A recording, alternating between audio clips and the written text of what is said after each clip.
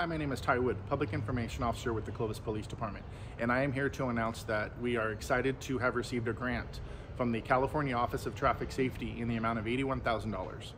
This grant will run from October of 2022 through September of 2023, and let me tell you why we're excited. It will allow us to hold additional DUI checkpoints throughout the year in different locations in the city. It will allow us to enforce safety violations on the roadway for pedestrians, motorcycles, and bicycles as well. It will also allow us to enforce additional violations that cause collisions in California, such as speeding, running a red light or stop sign, and also illegal lane changes. So on behalf of the Clovis Police Department, we would like to thank the Office of Traffic Safety. And Clovis, please stay safe, stay off your cell phones, and remember to wear your seatbelt.